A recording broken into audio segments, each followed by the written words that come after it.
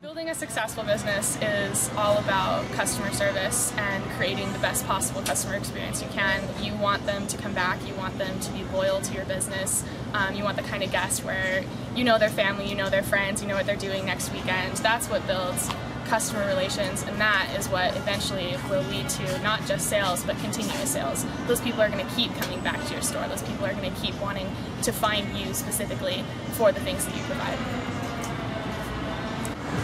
So actually, at the end of the day, what is it that makes the business successful?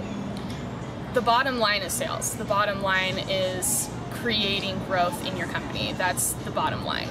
Everything else leading up to that is very important too, like the guest loyalty, like having excellent customer service. All of that is incredibly important and what's going to make a lasting successful business. But the end result is always going to be sales. Okay, Blake, I want to ask you a question, man. What makes a business successful overall? What's the main thing that makes a business successful?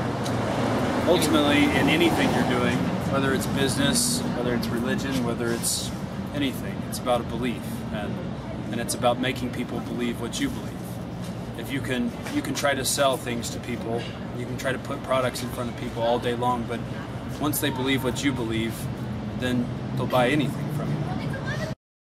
To say is that everybody's buying and everybody's selling. It just depends what you're buying, what you're selling. At the end of the day, it's all about sales.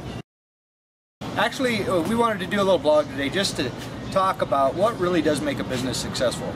You can read all kinds of different things, you hear all different kinds of opinions, but in reality, the only real thing that makes a business successful at the end of the day is the cash register going cha-ching. So ultimately it boils down to sales. No matter what anybody says, well, I'm not selling you something, or I'm not trying to get you to buy something. Really, we are trying to get you to buy something. But it has to be something that you want, something that you need. And there's a multitude of ways to make that happen. But the fact of the matter is, at the end of the day, guys, it is sales. Thanks a lot.